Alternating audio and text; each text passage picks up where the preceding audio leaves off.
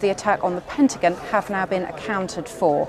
And just one final piece of information that I've just received. A British rescue team is this afternoon on standby to travel to America to help in the search for survivors in the wake of these attacks. It's the International Rescue Corps, which is based in Scotland. Of course, as we know, they've been called in to help with disasters across the world. They're now offering their services to the United States in New York and Washington.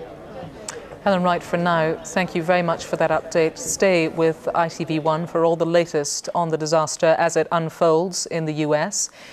The attack on the World Trade Center in New York destroyed one of the world's most famous landmarks. Casualties are not known, but it's feared thousands of people may have been killed.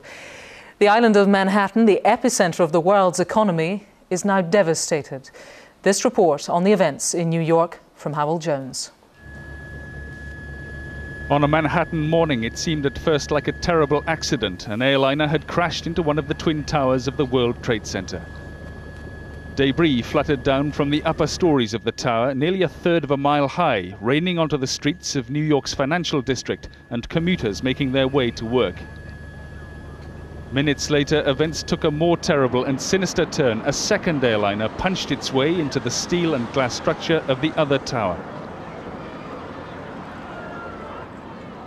Immediately, it was apparent that this was no accident, but a terrorist attack, coordinated and deadly. Today, we've had a national tragedy.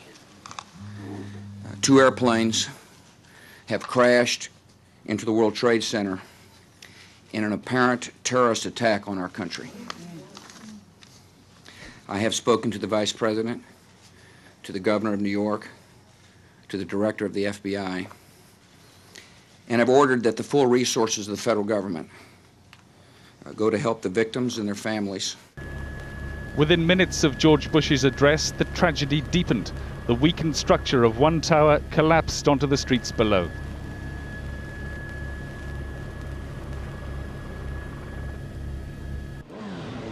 Whatever rescue attempts might have been going on in the remaining tower were in vain. It too burned, then broke up, a landmark disappearing, countless lives lost in a few moments.